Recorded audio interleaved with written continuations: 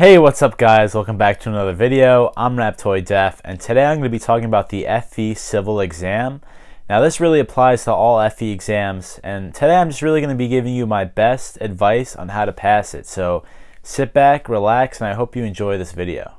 Alright, so the first thing I want to talk about is just a general overview of the actual FE exam. It's 110 questions divided into two parts. In between each part you get a 25-minute break. The exam runs for a total of 6 hours. If you break that down, you get about 3 minutes per question.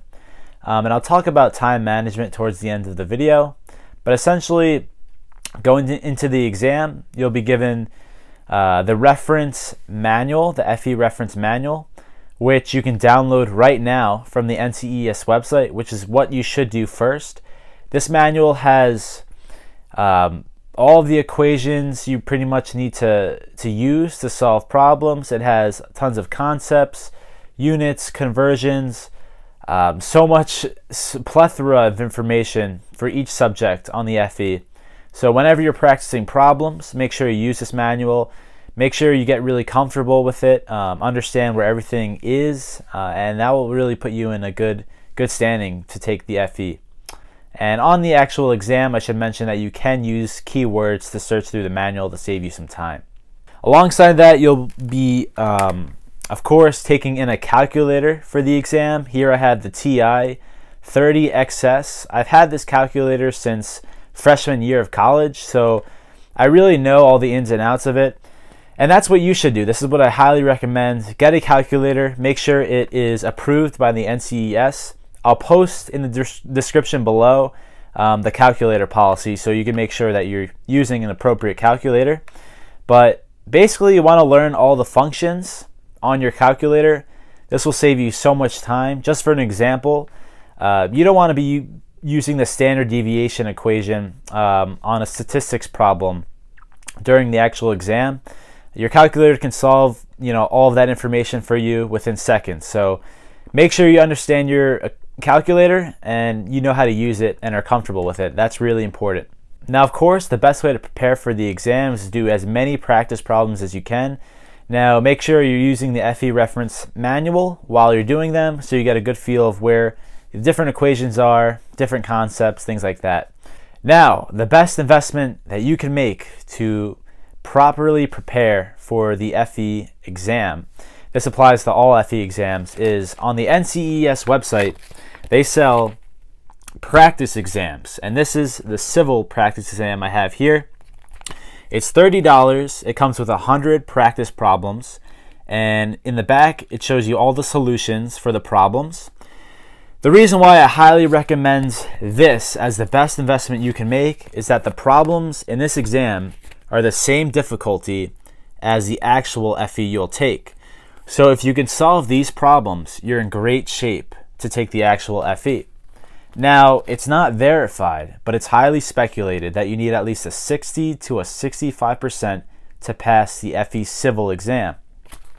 So if you're taking this practice exam, and if you're scoring about 70 to a 75% or higher, you're in really good standing. So like I said, this is the best investment you can make for $30. 100 really solid practice problems with solutions. Do them multiple times, understand their solutions, how to actually solve them, and you'll be in good shape. Now, the second best investment that you can make is actually in a review refresher course. Now, I highly recommend the School of PE refresher course for the FE exam. They have two options. They have the online option and they have the on-demand version. Now, for me, I took the on-demand version. Let me break this down for you. So the online version, basically, you're given a set schedule and you'll have live pretty much teachings or lectures of all the different topics on the FE exam given by very efficient professors. You can ask them questions in the chat box whenever you need to. They'll give you general notes that you can print out and write on. And each topic gives you about at least 15 practice problems, which are really good for preparing for the exam. Now, for me personally, I did the on-demand version. Basically, it was the live version videos pre-recorded. So the only thing about this was I couldn't type in questions in the chat box, obviously, because they were recorded videos. But you can always email your professor if you need to. But yeah, you're given all the videos you need, all the content you need for each chapter, each topic on the exam. You're given practice problems, and you're given general notes you can print out and write on. The reason why I highly recommend School of PE, now not sponsored by them or anything, but if you want to check them out, they go over everything you need to know for the FE, nothing less and nothing more. And they do a great job of just giving you a very strong understanding and foundation of all the topics covered in the FE exam. So I highly recommend it. I'll put the link in the description below if you want to check it out. A cheaper alternative that will help you prepare for the FE exam if you don't want to take a course and if you enjoy reading are the Lindenberg FE Civil Review Manual and FE Civil Practice Problems. Now, let's talk about the review manual first. This is a really big book. Comes with tons of concepts, a good amount of problems before each chapter that you can take. The only gripe I have about this book is that it actually goes over more topics than are actually on the FE exam.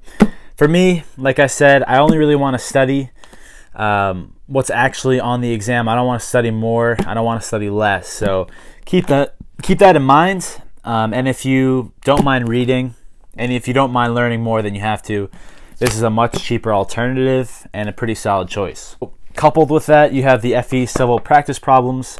These are great practice problems. Comes with over 460 multiple choice problems in here. However, some of the problems in here are much harder than what you'll see on the actual FE, which is a good and bad thing. Bad thing is you might stress over them if you can't solve them. Good thing though, if you can solve them and if you understand them, you're going to be very prepared for the FE. Now I want to give you some general advice on taking the actual FE exam. The first one will be time management. So like I mentioned before, you only get about 3 minutes per question, which means you definitely have to pace yourself. There might be questions you run into on the actual exam that you can't solve or you don't necessarily know how to solve. Take, 2 to 3 minutes, work out the problem, and if you can't solve it, flag it and move on. I know it's tough kind of admitting defeat on one question and just guessing, giving your best shot on a guess. But you only need about a 60 to a 65% or higher to pass, so it's okay to get some questions wrong.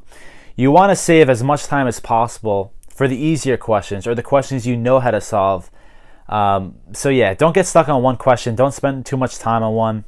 If it's been 3 minutes or so, flag it, give it your best guess, and just move on. My next step of advice I would like to give you is no conversions, no units, and pretty much the core fundamentals of what you've been using your entire undergraduate career, and maybe even your working career as well. What I mean by this is know what a cubic yard to a cubic foot is, or you know what the conversion is from feet to meters, centimeters to meters, all the prefixes. Know what gravity is, 9.81 meters per second squared, or the unit weight of water in both SI and US units. That's just really important. It's going to save you a lot of time. You don't have to go back to the conversions page. Now, if you do forget them, you do have the conversions page on the FE reference manual, but it will save you so much time if you just know them like that, and you'll just work through the problem so much quicker. So if you can memorize them and understand them and bring that with you inside your head into the exam, you'll be really well prepared. Now, my last piece of advice is pretty much the method of back solving. What I mean by this is that on the exam, the majority of questions are multiple choice, meaning that one of those choices that they give you is going to be correct. Now, if you don't know how to solve a problem, you can back solve, plug those potential answers into the question and see which one makes the most sense. This is a really good method for at least getting rid of the definite not correct answers, and it'll give you a better shot at choosing the correct one. So if you don't know how to solve a problem, or if you're stuck on something, look at the answers and see which one makes the most sense, or see which one you can actually use to solve the question. Well, that's pretty much everything that I have for you. I hope you enjoyed this video. I hope it helped in some way. If you enjoyed it, please give it a like, comment below what you think when you're taking your FE exam. If you have any questions, I'll be more than happy to answer them for you. And subscribe to the channel. Thank you so much for watching. Remember, the FE exam, if you put in the time and efforts, you definitely can pass it. I believe in you. More importantly, though, believe in yourself. You can do it. Until next time, stay beautiful. I'm Raptoid Def. Peace out. Hey guys, thank you again for watching. Feel free to follow me on Instagram at the Lurchness Monster.